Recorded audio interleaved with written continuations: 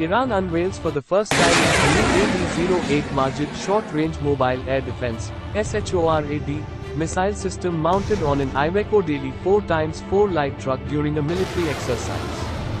The AD-08 Majid is a short-range and low-altitude air defense missile system developed by the Iranian Defense Industry. The missile system is designed to unmanned aerial systems, cruise missiles, helicopters, and low-altitude aerial targets. The missile launcher station of the AD-08 Majid is mounted on the Iranian-made Airs-2 4x4 tactical vehicle.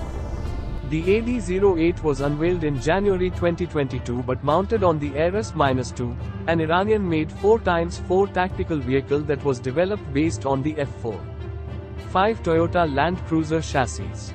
The AD-08 Majid is fitted with a weapon station that has a traverse of 360 degrees and two pods of 4 missile launcher canisters are mounted on each side.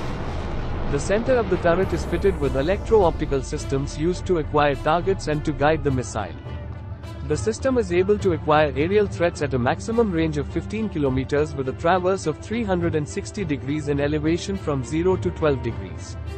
It can 4 targets simultaneously.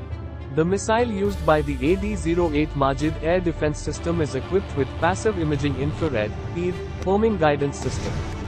It can hit targets with a range from 700 meters to 8 kilometers with an altitude from 20 meters to 6 kilometers. The missile has a diameter of 156 millimeters, a length of 2,670 millimeters, and a total weight of 75 kilograms.